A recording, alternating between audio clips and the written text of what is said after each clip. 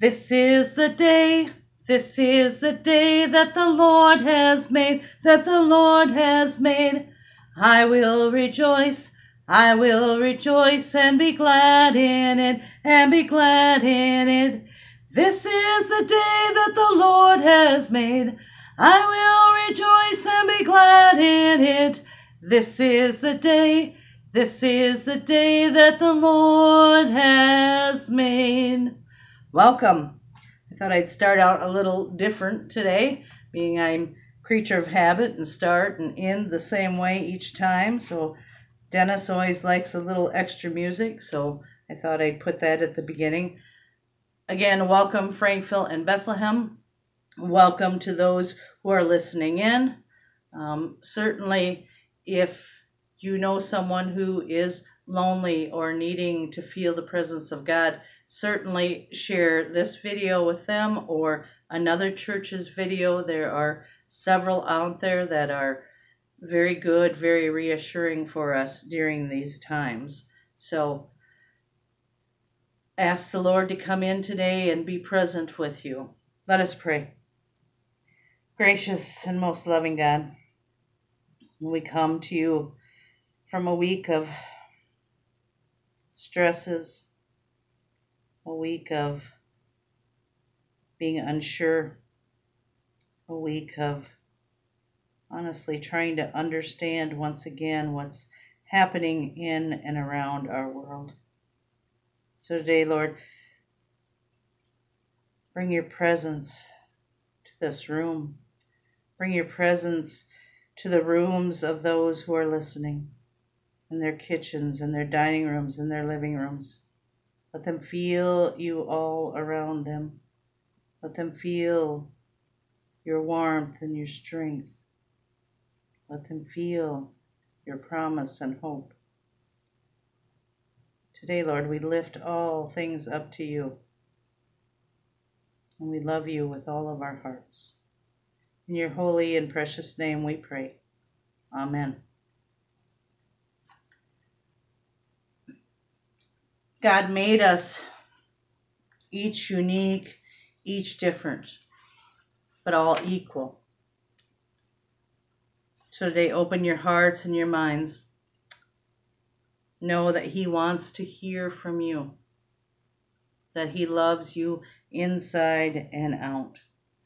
Please join me in the prayer confession. God of all nations, we praise you that in Christ the barriers that have separated humanity are torn down. Yet we confess our slowness to open our hearts and our minds, slow to open to people of other lands, of other tongues, of other races. Deliver us from our sins of fear, our sins of prejudice, that we may move towards the day when we are all truly one in Jesus Christ. Amen.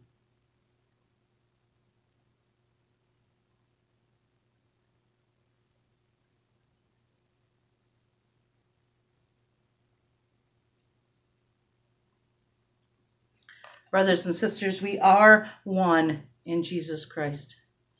Jesus went to the cross not for just some of us, not for just a few of us, but for all of us, no matter who we are.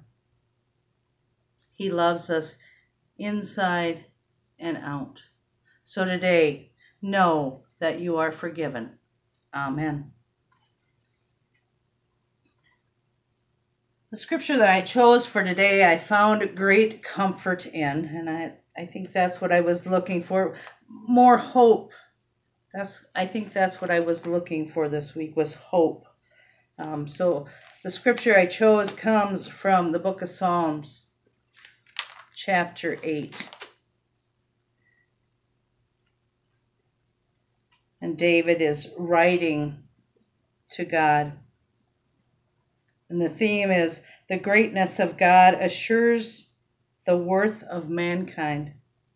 God, the all-powerful creator, cares for his most valuable creation, people. Hear the word of the Lord. Lord, our Lord, how majestic is your name in all the earth. You have set your glory in the heavens. Through the praise of children and infants, you have established a stronghold against your enemies, to silence the foe and the avenger.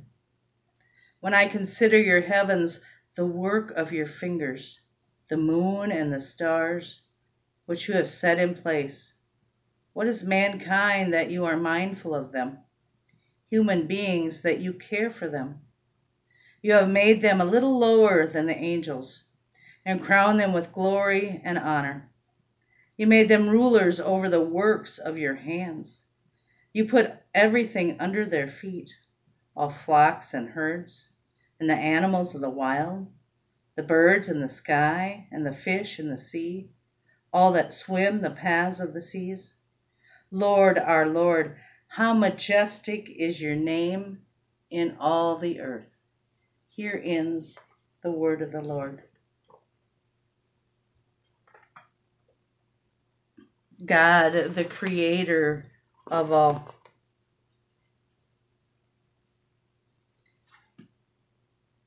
As we have gone through the weeks and we watch our seasons change and things are still not normal for us, do we realize what God's creation is? Do we realize what he put in place with his hands? Do you take the time to smell the roses, to look around at what he has created? This morning as I was driving and I looked around and I see the corn starting to come up. And we see the flowers blooming. And we see the birds and the squirrels in the yard. Eric has a bird or a hummingbird feeder now, and the hummingbirds come in and out. Just a beautiful sight to see.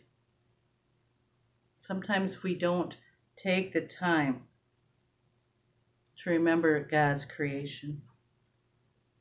But as we listen to the psalm, as we listen to David, he's talking about God's greatest creation, mankind, you and I. And David talks about the child and the infant. When I think about that, I think about a childlike faith. Do we have a childlike faith? Would it be amazing to sometimes think like a child? Because a child trusts unconditionally, because the child knows that they are protected, that the people around them are there to take care and protect them. There's days when we think we can do things on our own and we don't trust God. But we need to remember he is around us. The Holy Spirit is here protecting you and I. Especially in the last few months. How many times do we look at the joy before we look at the bad, the things going on around us? But if we look at a child, they don't see the bad going on around them. A child looks at the good. You and I sometimes look at people, and if they're different, we put up a wall, but not children. Children don't look at the color of skin. Children don't know if somebody is rich or poor. Children don't know what kind of families others come from. Children go into relationships with no prejudice at all. We get wound up, we get mad. Children are very slow to anger, and they're very quick to forgive. As I said, children love everyone. They're not like us and let the first impression decide what we're going to, if we're going to like someone or not like someone. They're not like us and see someone different and not even want to associate. So childlike faith, that is what we should be searching for. Even in this crazy time, in this crazy world, like I said, that scripture gave me hope. It gave me hope knowing that God put everything in a place for a reason. He placed big things like the stars and the moon, the oceans, the lakes. And then he chose us. He chose each of us different and unique, but all equal. Each one of us equal, no matter what we are like, no matter what color, no matter what our social status is, no matter if we're rich or we're poor. He created each of us and placed us unique and different.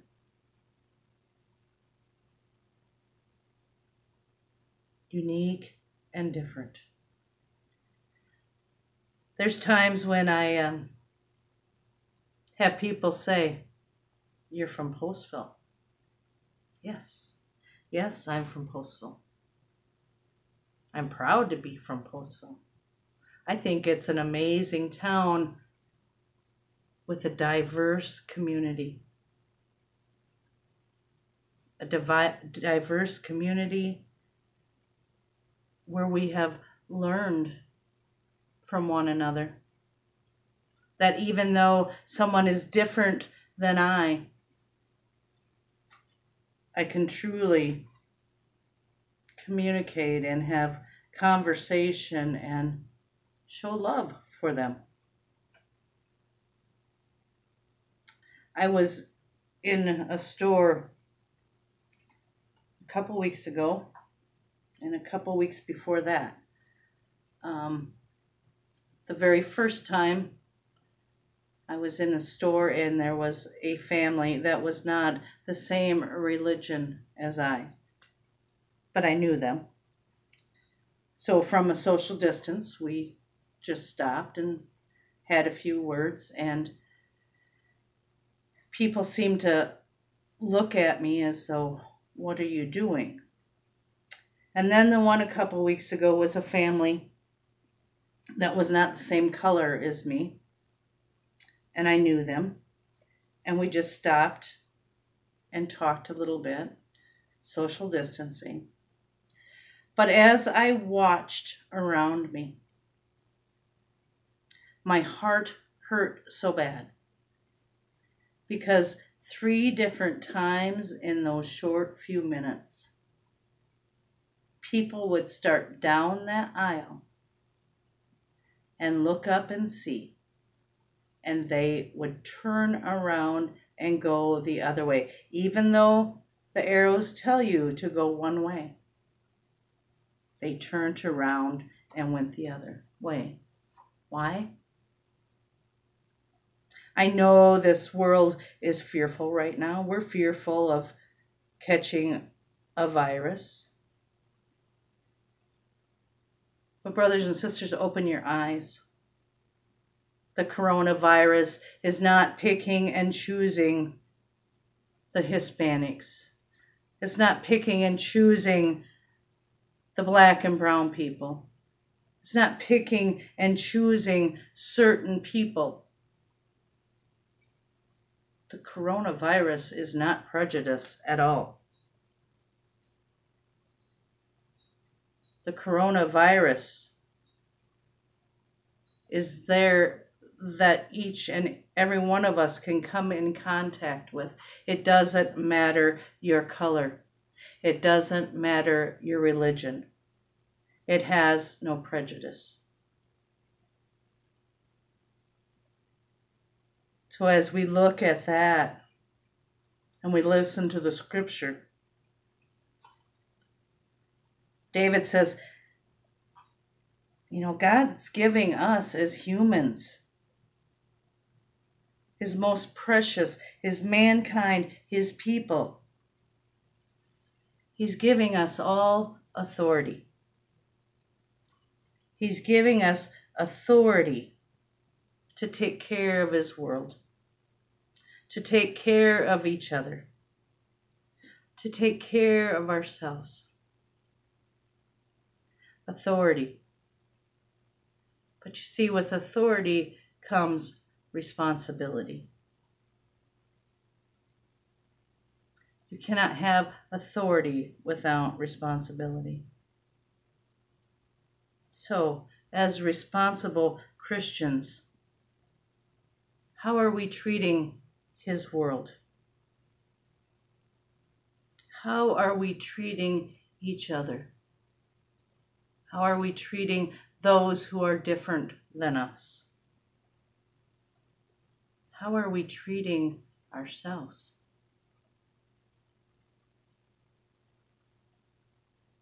Even in this time of turmoil, those are the things that we should be asking ourselves. Not only asking ourselves and thinking about, but doing. Opening our hearts and minds. Opening our hearts and minds to those who are different. Be like the child who loves everyone, who shows no prejudice, who is slow to anger, who trusts and only looks for the good in people. So again, as we go out, remember our responsibility. How are we treating His world? How are we treating His people? How are we treating ourselves? Amen. I did not receive any prayers of the people this week, so I'm just going to go with what the Holy Spirit gives me. And if you guys have any prayer requests, certainly get them to me. My phone is fixed now, so you can text and call me. Let us pray. Gracious, most loving God, oh, how we need You in our lives. Lord, this world is seeming to be more chaotic as we go on. So, Lord, be the center of our lives. Be the center of my life. Lord, we still fear the virus. But remind us that the virus is not prejudice, that it will seek out those who may be more vulnerable. It may seek out those who are truly healthy. It is here, and this is what we deal with. Lord, we ask You to also remember our nation that is just bubbling with turmoil. Lord, be with the protesters who are peaceful, who are wanting their statement to be known, that lives matter. But Lord, we also ask You to soften the hearts and the minds of those who are destroying their own communities, who are burning down housing for those who are poor, who have been waiting for the places to be open so they could call a place a home. for those businesses that are just trying to get started to be open and now have to deal with destruction and looting in their businesses that they have worked so hard to build. Lord, I ask you to be with the peaceful people. I ask you to be with our law enforcement.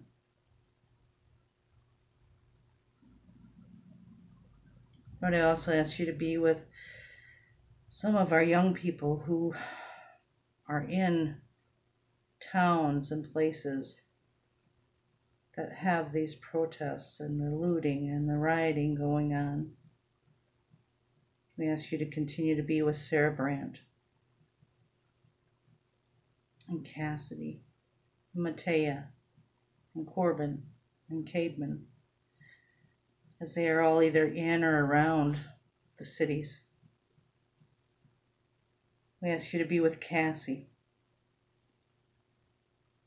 as she works and lives right in the area of the protests. And to Ben and Emily as they're in California. And I know they've seen rioting there too. Lord, be with all these young people and all other young people or people who are close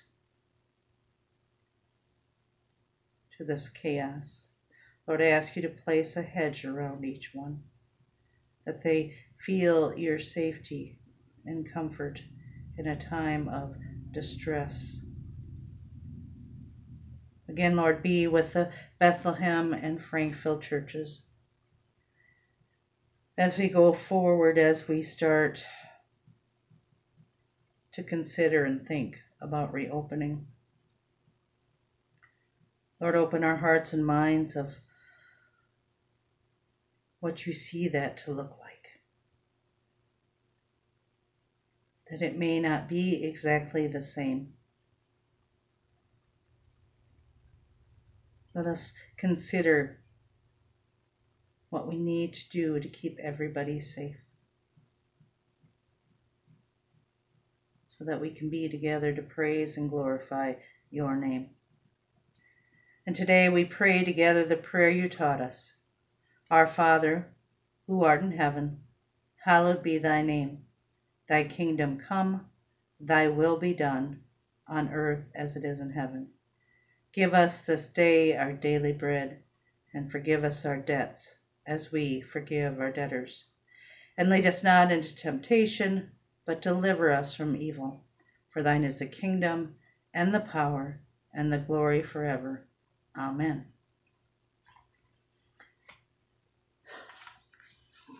The song that I picked is a little different, and it kept going through my head all morning, so I'm just getting kind of familiar with it. It reminded me a few weeks ago, April Quandle had made comment about a song that we did in Sunday school, and that's the very first part of this song. It's only in one key, and it's very low. That's all I could find it in. It takes us all the way back to, I think, 1970. So, and as I thought of it, I kept thinking Joanne Eulenhock's going to say, that was groovy. So I'm going to try it. It's called Everything is Beautiful, because we are all beautiful in God's eyes, and we should all be beautiful in each other's eyes. So I'm going to give it a try here.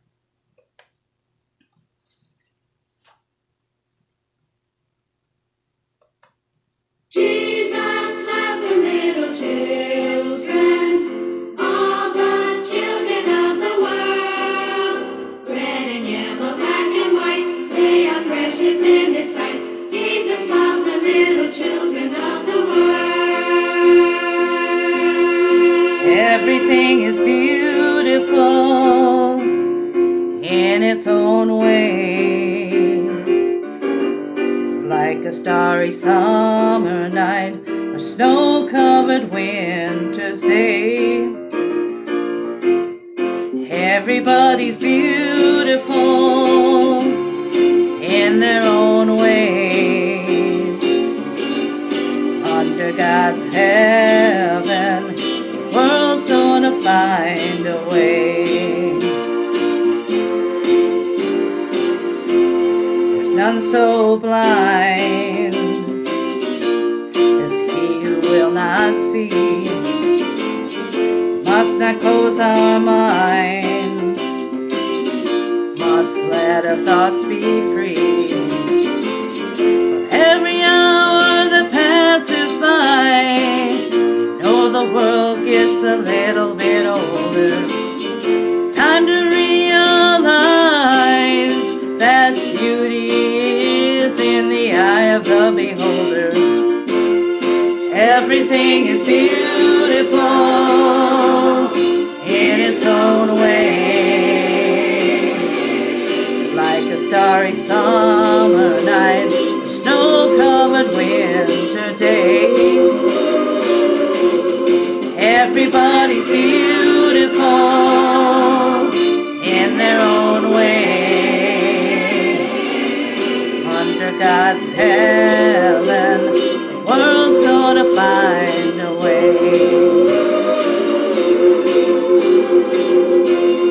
Shouldn't care about the length of his hair, the color of his skin.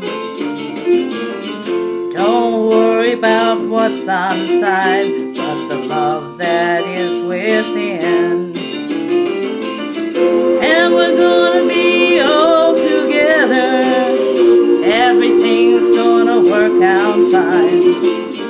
Just take a little time to look and straighten out your mind. Everything is beautiful in its own way, like a starry summer night, a snow-covered winter's day. Everybody's beautiful in their own way, like a starry summer night, a snow-covered winter's day. Everything is beautiful in its own way. Under God's heaven, the world's gonna find a way.